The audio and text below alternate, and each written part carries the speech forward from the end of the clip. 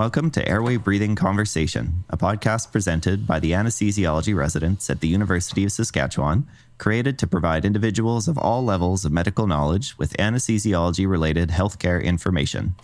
On this episode, we continue our conversation with Drs. Murray Dease, Chelsea Wilgenbusch, David Boyle, and Nan Wu about what it means to practice family practice and anesthesiology concurrently in Saskatchewan and throughout rural Canada. Now, whether you are an anesthesiologist, resident, medical student, or member of the general public, come take a break with our host, Anesthesia PGY3 Alex Pellerin, and a multitude of brilliant and insightful guests as we demystify the incredible specialty that is anesthesiology, one episode at a time.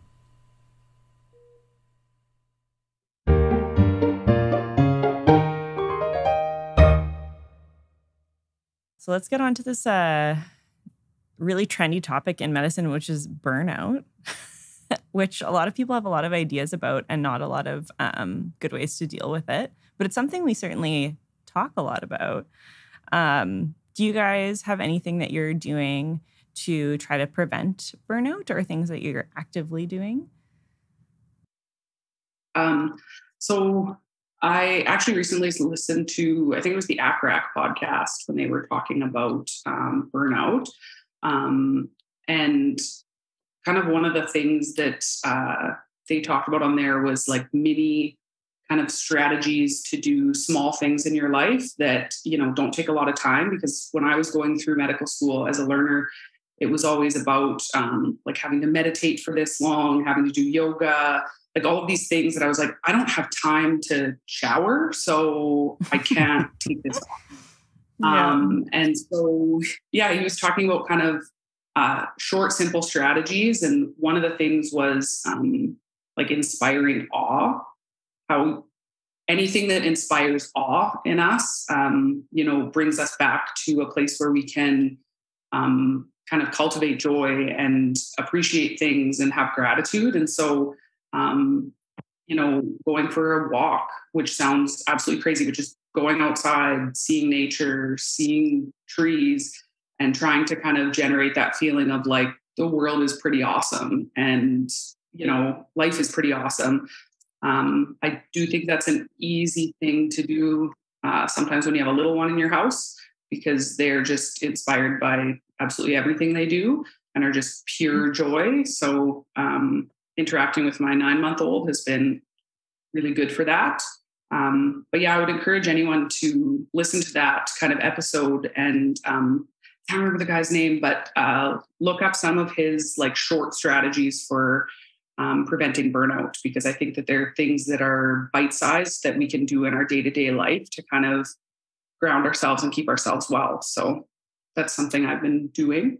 And coloring. You guys, coloring is lit. Oh, I love coloring. Adult coloring books are where it's at, 100%. Yeah, coloring book. Man, yeah, any sort of like zone out activity, hey, where you just don't really have to use all that mental power that you've been doing all day at work. And like being an anesthesiologist, as you guys know very well, is all about being like hypervigilant. And that requires so much mental and emotional energy that people have no idea about. They just think that we're sitting in the OR, writing down vitals. No. It's so much more than that. So yeah, awesome. Those are great. Thanks, Chelsea. Yeah, it sounds like a great podcast that I'm going to have to listen to. Because this is, like Alex said, something I think of a lot about, but I'm not sure how good I'm actually following some of these strategies of preventing some burnout. One of the probably biggest one for me was that a lot of thought of intentionally coming to Melfort. So picking a community where I would have support both personally and professionally. So I think now it sounds like we definitely, I know, have a lot more physicians there now than when Murray was in Melfort. So there's more of us to help to share the load. And there's a good group of people that I actually went to med school with. We went through med school together, did residency together. So there's a good core of friends personally there. My wife and my family, my wife's family are both there. So we have a lot of family support. And we have 3 family practice anesthesiologist in Melfort, which seems like a pretty wild ratio considering some other communities much larger have less anesthesia providers. So going to a place where you have supports both personally and professionally has kind of been my thing that is helping me the most, I think. And I'm trying to work on, setting boundaries and not saying yes to everything.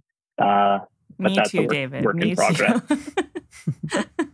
That's the hard thing to do, is to say no. It is. Yeah. It is. Yeah. Awesome. Thank you so much. Nan, do you have anything that you're doing? Now I got the baby. I cannot say no to the baby. Well, the strategy depends on whether it's before I have the baby or after I have the baby. Yes. So it's quite isolated up in the north, and then a lot of people when they come to work in Iqaluit, they say, oh, they have a 6 weeks on. They work really, really hard in Iqaluit, and then they have a 6 weeks off, and then they enjoy back home. But since I'm here like all the time, so this is not the sustainable lifestyle. Like I need to find a way to enjoy as part of the community here. So before I have the baby, we do have a lot of group of friends, and then we play a lot of badmintons here. Even it's very cold outside, there's a lot of activities that are happening in Iqaluit here. So I do find that it's a great social event when we're playing a lot of sports up here. So since I got the baby, we haven't been going for any of the sports events yet, but we do have a lot of visitors coming to see our baby. They just drop by and saying hi. And that gave us a lot of relief from work. And after a long day of work, after I get home, I see the baby. It's a good relief. I feel like it helps you to forget everything from the work, and you can just focus on the family. It does get tired when you don't get any sleep at night, and then the next day you still have a full day of slate of OR to do. So we take some vacation from time to time, and so let our family to help out taking care of a baby. We're actually taking 3 weeks off in the next couple of days. We're going down to Toronto to see our family. So Nice. that'll be a baby's first trip. Yeah, I'm really excited about it, and about taking a break and letting our parents to see the baby. Yeah, and maybe like letting your parents lighten the load a little bit for you. Yes. My parents hadn't seen the baby since he was born yet. Oh, that's awesome. Yeah, I remember those days, 4:30 or 5 in the morning, rocking my daughter and the baby Bjorn. Oh, Baby and Bjorn. then going in to work for a busy office, and then a night of call, and then a following day of a busy office. That taught me that you should never do anything in life to make yourself special. You should make sure that there's dozens of people that can replace you and do exactly what you do. Oh my gosh, 100%. Yeah. And unfortunately for these folks, they're extremely special. So thank you for being so special. Yeah, absolutely. Absolutely. I was wondering if you guys could take us through what your normal day looks like. Yeah, since I've kind of shifted my practice, I probably have a more kind of boring day in terms of kind of the services I'm providing. So typically I wake up, or my child wakes me up, and I go to the operating room. And if it's an on-call day, then I have a slate, usually from 8 to 4, and then I would kind of manage any call cases. We are kind of a smaller site. We have positions for 5 full-time anesthesia providers. Right now we have 2, sometimes 3. So we're providing call for the emergency room for any sort of intubations. We do most of the lines in the hospital, arterial lines in the ICU, as well as central lines for the entire hospital. We're on call for obstetrics 24/7 when we're on call. So all epidurals, all C-sections. And then we're also on call for the main OR. So, if there's any ortho cases or general surgery cases that need added to the day after hours, we do those. And Yeah, some days, you are kind of running between your OR cases to put an epidural in. Sometimes you're, abandoning your slate to go up and do a cesarean section and then coming back down and finishing your elective stuff. Of course, when you're not on call, your day is a little bit usually smoother, but because we are a small site, we really help each other out. And, if you can help the call guy by doing lines or anything else, you often do. So we work as a team here to kind of get the work done every day. Every day is a little bit different, but generally just going to the OR and waiting for the phone to ring. Gotcha. And how often are you on call now? I would say every third or fourth day. Every third or fourth day. Gotcha. Kind of 1 in 3 to 1 in 4, depending. Like next week, I think I'm on call Tuesday and then Friday, Saturday, Sunday. Gotcha. And do you normally, if you're on call during the week, do you work post-call usually? Yes. Yeah. Yeah. We try to give a shorter designation. So we usually would say that the post-call person will be in something like endoscopy that's a little bit less kind of cognitive load. And we usually try to start them at 10 a.m. or we'll put them in the pre-anesthetic clinic from kind of 10 to 3. Usually just a later start to accommodate for if you have a late night. That's awesome. Yeah. So at least you can get like a little bit, catch a little bit of sleep if you had a really busy night. That's great. How about you, David? Our schedule is a bit of a juggling act. For anesthesia, there's 3 of us. We do call 1 in 3. Usually we do anywhere from 2 to 4 days in a row of anesthesia call. And our anesthesia call here is typically a little bit lighter. So we have 1 OR that runs. And so like one day we might do scopes, another day it'll be full day of general surgery. We have visiting surgeons that they'll do ENT or some plastics or some cataracts, or we have orthopedics. And then we also have urology. So they'll come for their scheduled days. But then we have 1 in-house surgeon, and we have 3 people who can provide C-section coverages or C-sections basically. So our overnight or late night stuff is mostly C-sections and the occasional sick general surgery patient. So usually we're not operating in the middle of the night very frequently. Usually the nighttime stuff is epidurals that might wake you up. So it's a little bit less onerous that way, but there has been days where those 4 days can get pretty long from time to time. So my typical days, I'll get up, I'll go in and I'll round on my inpatients. And then if it's a clinic day, I'll go to clinic. The clinic here in Melfort, it's kind of nice. It's attached to the hospital. It's a separate building, but it's attached by a walkway. So usually the clinic is running, and if I'm on anesthesia call, then I may have to run back to do an epidural or do a C-section, and I can just go back and forth. And fortunately, all of my patients were previously Dr. Wilgenbusch's patients, so they're used to that. They're used to understanding that their physician may have to abandon them briefly or for not so brief periods of time to go and handle other things. And then we do an emergency room as well. Our emergency rooms our emergency call is 24 hours. Here, I find that really difficult, especially with balancing anesthesia, because I find it very hard to do a 24-hour emerge and then try and run a slate the next day or something like that. So there's a few of us that split our emerge shifts. So we'll split them into 12-hour shifts. So we'll do 8 a.m.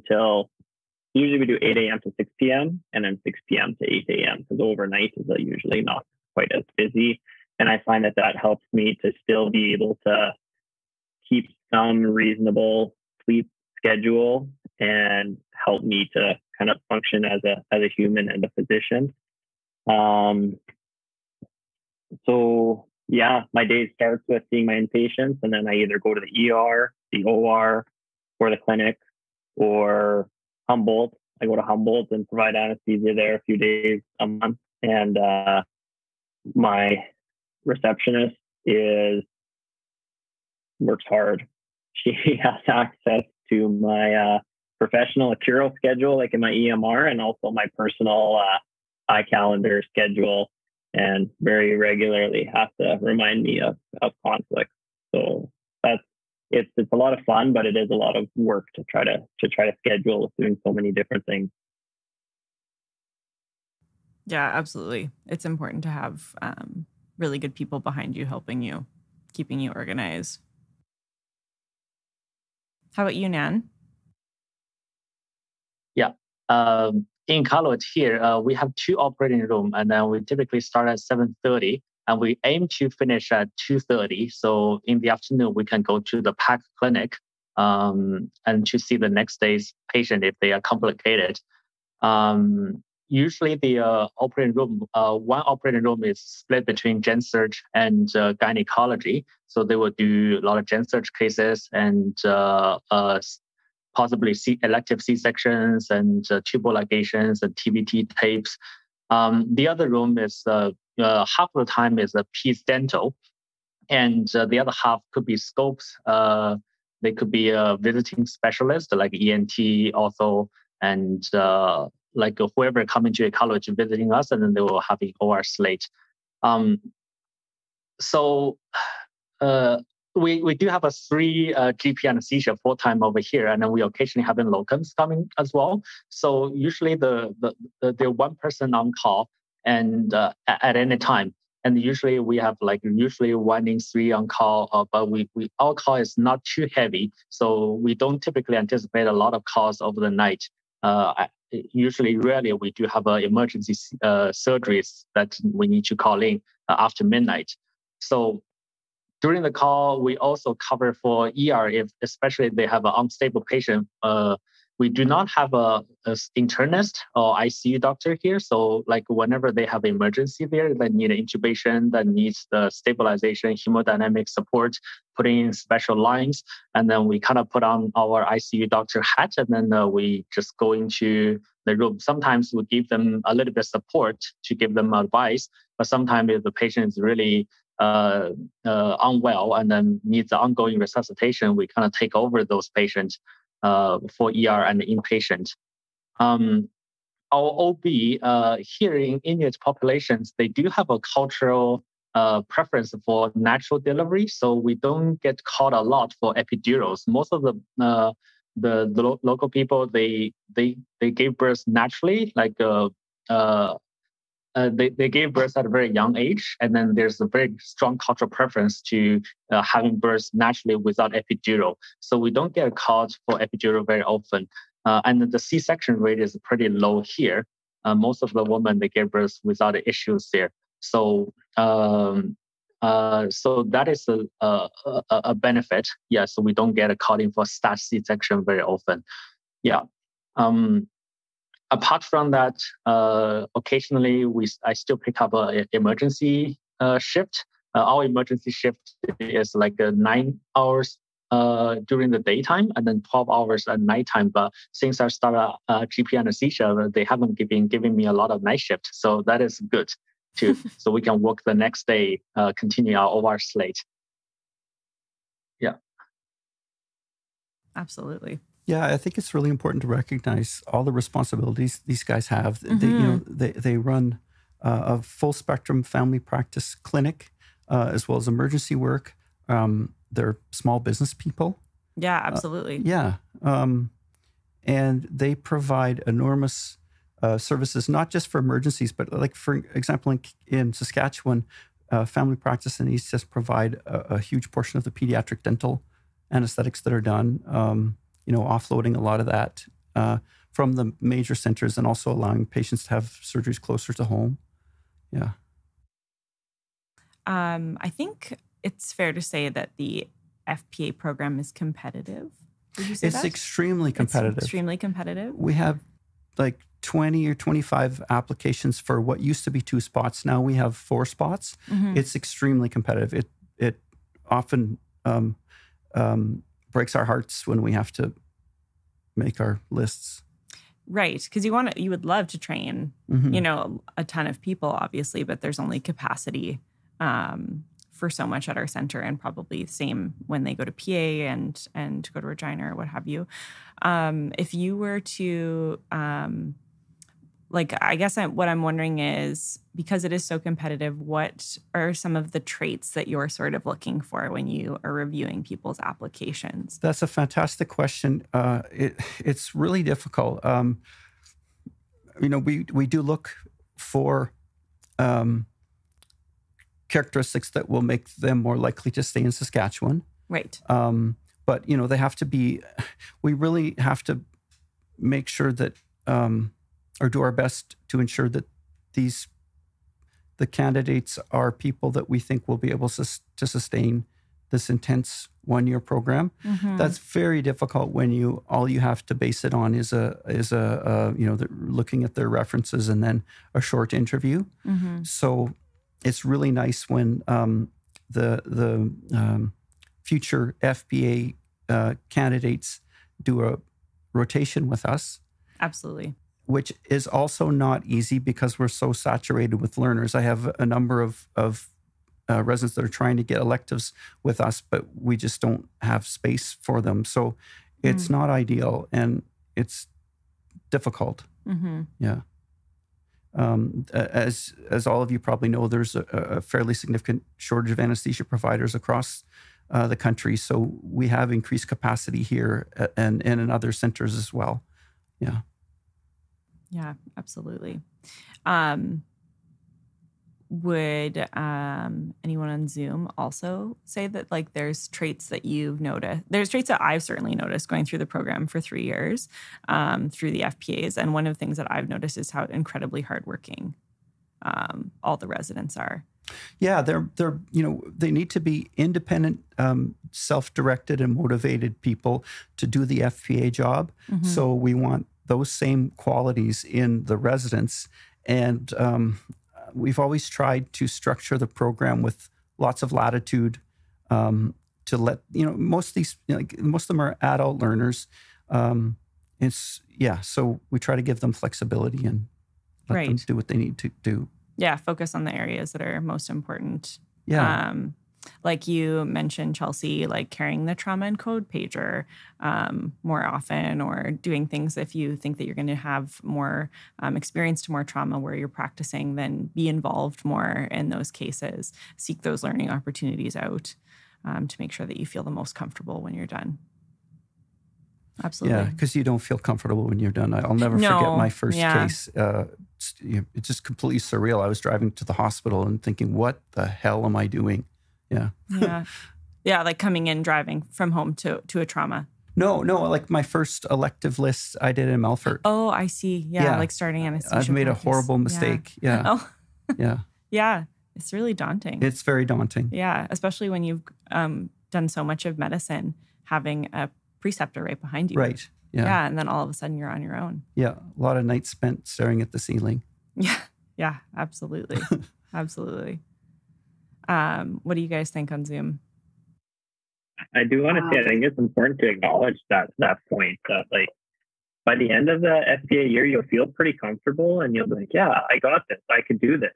And then you get to that first case and it doesn't matter what it is, but it's scary. And Chelsea warned me about it. Tanner Schatz warned me about it. And I was like, I don't know, guys. Like, it feels pretty good. And then, you get to that first OR day and there's no preceptor looking over your shoulder. There's no other anesthesia provider in the town.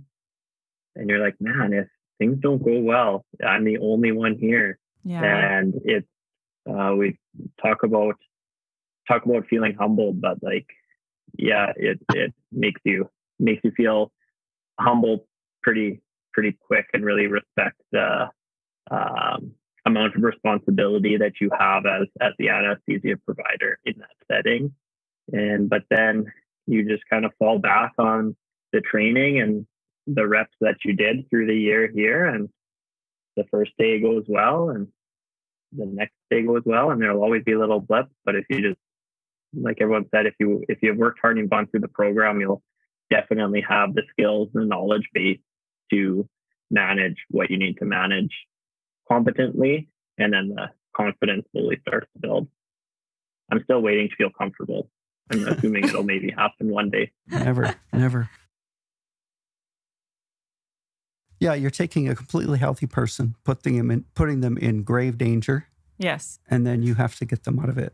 It's not something to be taken lightly. No, absolutely not. Yeah, especially when you've done as local anesthesia legend who was passed on, Peter McDougall, used to say, especially when you're in the accelerated program, the FPA program, only 1 year. Mm-hmm. Yeah. Mm-hmm. Yeah, absolutely. I think like it's been almost 1 year since I started practice. I feel like one of the because FPA usually works in the setting that they have limited support. I think one thing is that we have to be very prudent and be careful about what kind of cases we select to do here. Because I think you never know, you made a good decision when you deferring the cases to the specialist, but you always know when you made a bad decision that you induce the patient and then the things goes wrong. So I think it's good that you need to recognize what kind of support you have. Here in Iqaluit, I do have a very good support with a very experienced GP anesthesia doctors with me. So if there's any issues, and I always consult them to see, hey, like, what do you think of doing the case here versus sending them down south to do it? So I think that's a trait that the GPA needs to have in order to have a safe, sustainable practice here. Especially for elective cases, that's the hardest part. When you say that, yes, one take on this case, and then you also take on the risk of doing the case as well. Yeah, I think you bring up a really good point, Nan, that I don't even think I really appreciated, because obviously us being in a large center here with ICU capabilities and all the specialists here, we don't think twice. Obviously, we try to see patients and optimize them as best we can, but we're just like, yeah, what happens will happen. Mm-hmm. We've talked to patients about the risks of having this surgery or having this anesthetic, and we have a lot of backup. And I think you guys all were nodding like very, very well when Nan started talking about like case selection. Do you guys find that that's a really big thing that you are thinking about all the time when you're doing anesthetics in remote areas? Yes, absolutely. I'm not sure. I sometimes feel like my brain is just a bunch of tidbits of awesome kind of tips I got while I was in residency that I just say as one-offs. But I think it might have even been Murray who talked to me about like the importance of recognizing what your institution can do relative to what you can do. And how important case selection is, because like Nan said, people are going to, you're going to pay the price if you've made a poor decision in patient selection. And so just because I feel comfortable doing something doesn't mean I should do it in Melfort. Like, just because I have the skills to do it doesn't mean that my institution has the skills, my nurses have the skills, that we can support the potential bad outcomes that could come. I never want to get into a situation where I'm transferring a patient intubated post-op to Saskatoon because I thought I could do it, and been there. We can't. Yeah. And so I do think, going back to kind of traits of FPAs, I think you need to be kind of a person who obviously is a good critical thinker, a person who is a good independent learner, but I also think you have to be kind of a strong personality as well, because there are going to be times where people are going to push you to do things that you shouldn't do. And I get that sometimes here too. And one of the awesome co-residents that I was in the program with, Alison Finningley, kind of said to me this summer, she was like, that's an important part of your job, but that's one of the best parts of your jobs is you can have a limit, and you can say, this is beyond my limit. This is not appropriate. This isn't appropriate for me or this facility. We need to transfer this patient. And she said, some days I wish that I could say, I don't want to do this case. And so, you need to be really aware of your own limitations and have good insight and be okay with saying, this isn't for me. This isn't what's best for this patient. And we need to transfer them to a higher level of care. It has nothing to do with you as a doctor or your ability as a GP anesthetist, but that's what's appropriate for that patient. And sometimes having those conversations is really hard. I've had patients actually get pissed off at me when I've said that they have to be transferred to Regina. I've had them say mean things to me, like, well, you're not good enough at your job. And, you take that and you just say, at the end of the day, I think this is what's best for you. And I'm concerned about your safety and I just want to keep you well. But yeah, it's a really hard job sometimes when you do have to do that. But I think learning that in residency and being comfortable in that is really, really important. And yeah, so much of anesthesia is about leadership, communication, advocacy. Like those are really, I think, some core traits to being an anesthesiologist. And I feel like when you're in a rural and remote setting, that is like even more heightened. Like just like you're saying, like even though that patient really doesn't quite understand why you're not going to do that case, you're actually advocating for that patient to have the best care that they can have. And like being that kind of gatekeeper and ensuring that takes place is super vital. Absolutely. That's all that CanMed stuff. 100%. About resources and stuff. In those situations, I used to tell the patient, I have two jobs, to keep you safe and keep you happy. And, most days I can do both, but today I can only do one of them. Yeah. Mm-hmm. I've heard you say that many times. I have stolen that line. I use it all the time now. I think just like you were saying, Chelsea, like you... That's another tidbit. Well, I got it from somebody else too. So You just you just take these small bits of people's practice and like meld it into your own. Or these sayings that people say that you'll never forget for sure ring true all the time. End rant. That was my... I think it was Murray who talked to me about that. It's one of the most important things that the FP has to learn in that short year is patient selection and developing strategies to stand your ground and keep your patient in your facility safe. Because unfortunately, we live in kind of an ivory tower world, and when complications happen here, well, they're complications, but sometimes for the poor FPAs, if a complication happens, it's, looked on more as a screw up in Saskatoon or Regina, which is not fair at all, until you've walked a mile in their shoes. Yeah. Yeah, 100%. It's never things that happen within medicine or bad outcomes are never one person's fault. It's so many colliding factors that lead to that. That's very, very important to remember. David or Nan, did you have any thoughts about traits that an FPA should have?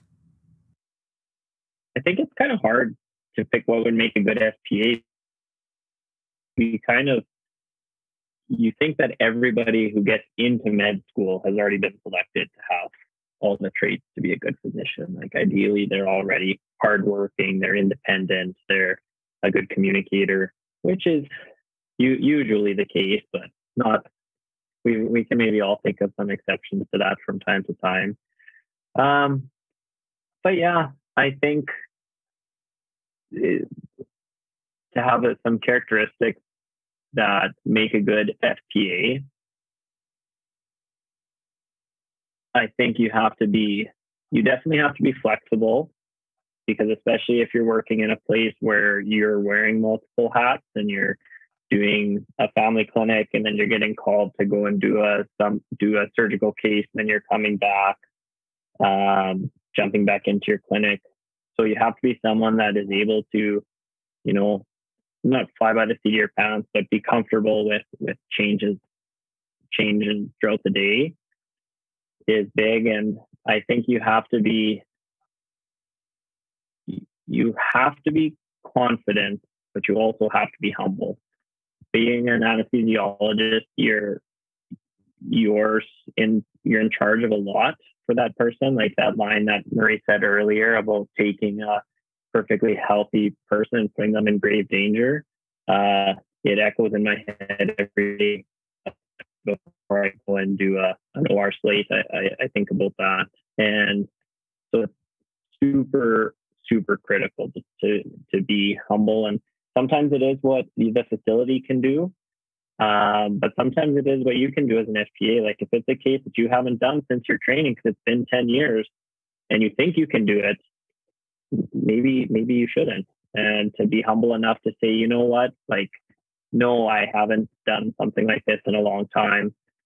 Even though maybe your facility could manage it, it's just something that I maybe don't feel comfortable with, and being okay with that. Like at the end of the day, yeah, if something goes bad, we're responsible as anesthesiologists, but it's the patient that really pays the price. So as long as you're always thinking about what's best for the patient. And someone else said, if you wouldn't feel comfortable performing the procedure on your own grandmother, you should probably let someone else do it. So that's a little tidbit that I like to think about. Mm-hmm.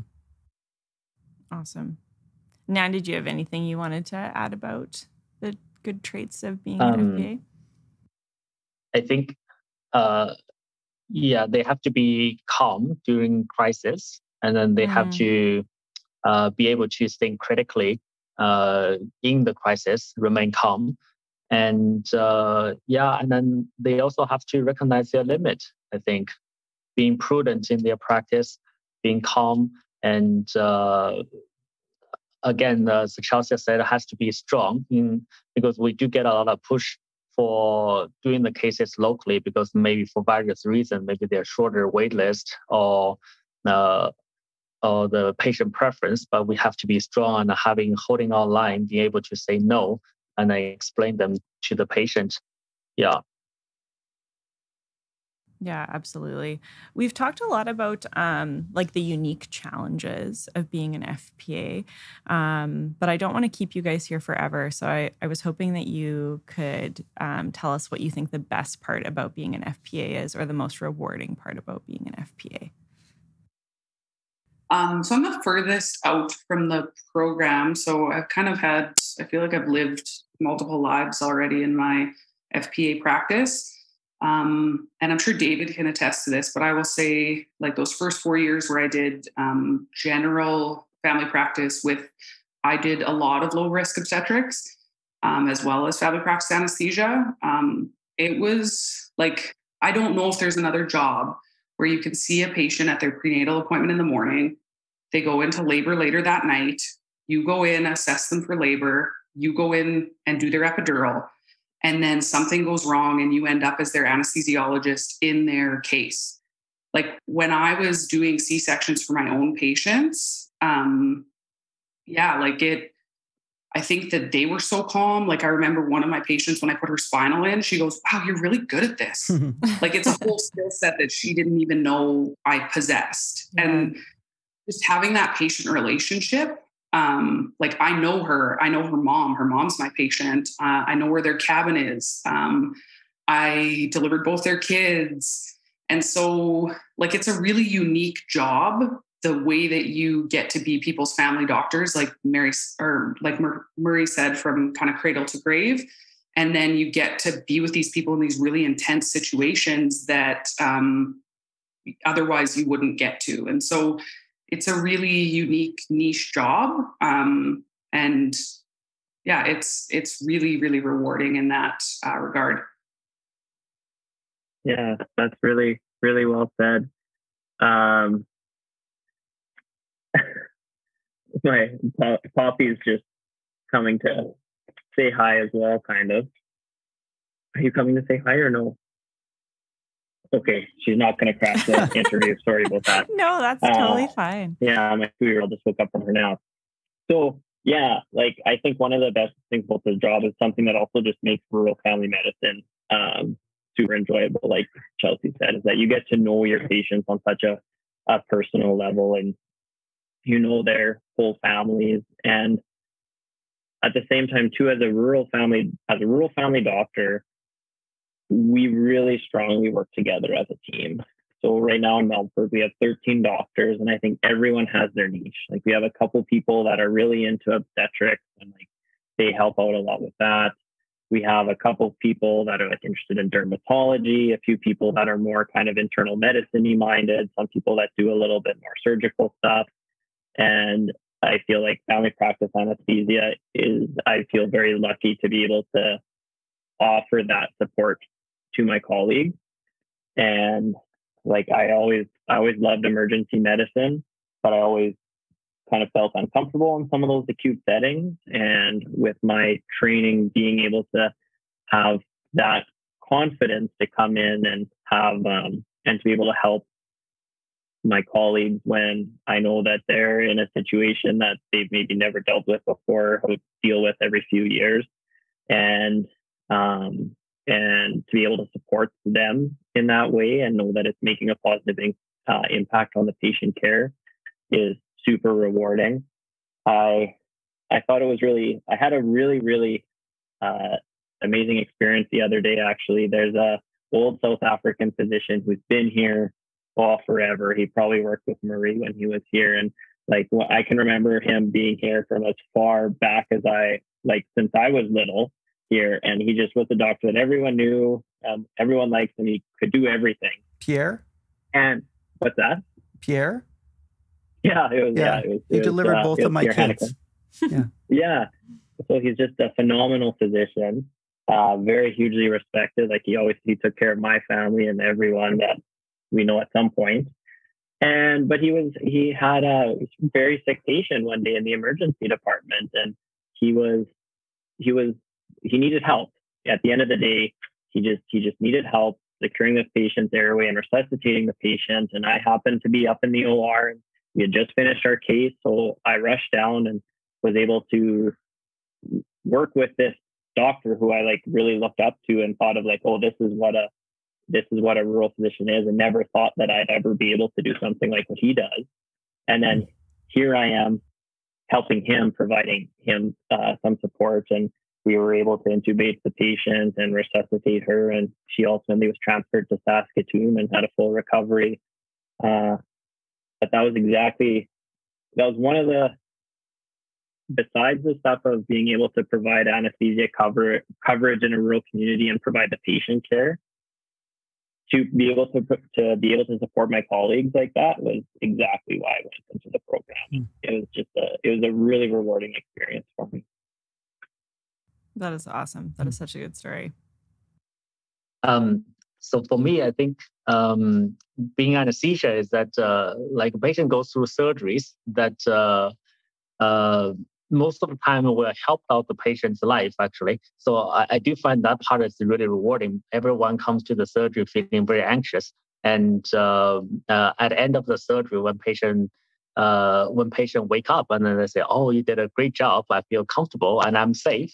So just like Dr. Dease said, we did both of our job well.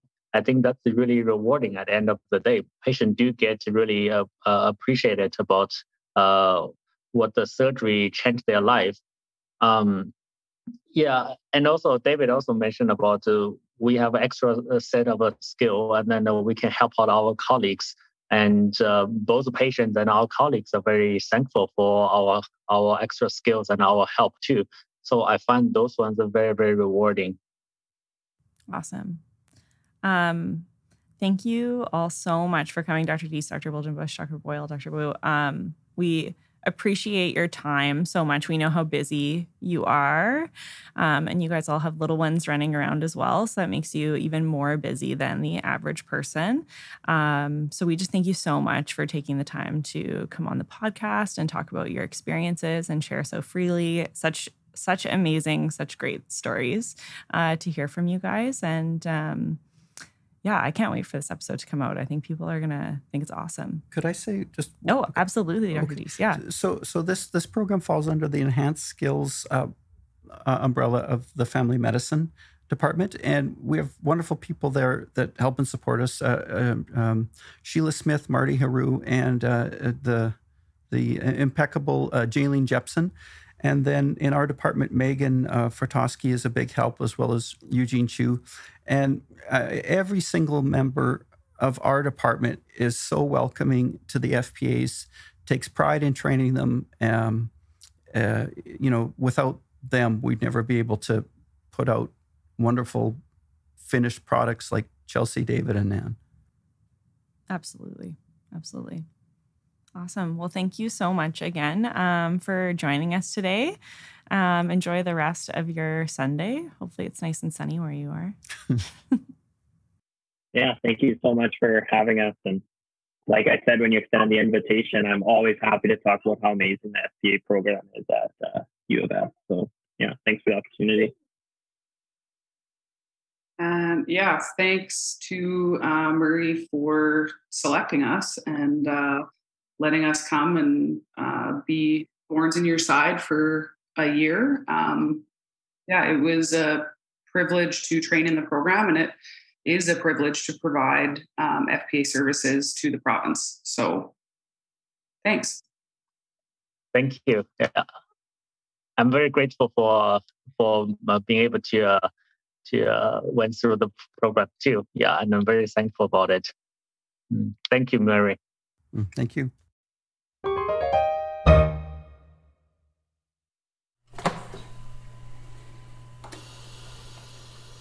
You've been listening to Airway Breathing Conversation, a podcast hosted and presented by the anesthesiology residents at the University of Saskatchewan. Please note that while this podcast is run by healthcare professionals, it is intended for educational and entertainment purposes only. We are very thankful to our guests for taking the time to share their wisdom with us this episode, and a very special thanks to you, our listeners, for tuning in. Don't forget to follow us and our associated USask Anesthesia accounts on social media. You can find all our social media links on our Linktree page at linktr.ee/abc_podcast. You can also find the department's social media links on their Linktree page at linktr.ee/usask_anesthesia. We'll see you next episode, but until then, stay calm, take a breath, and always remember your ABCs.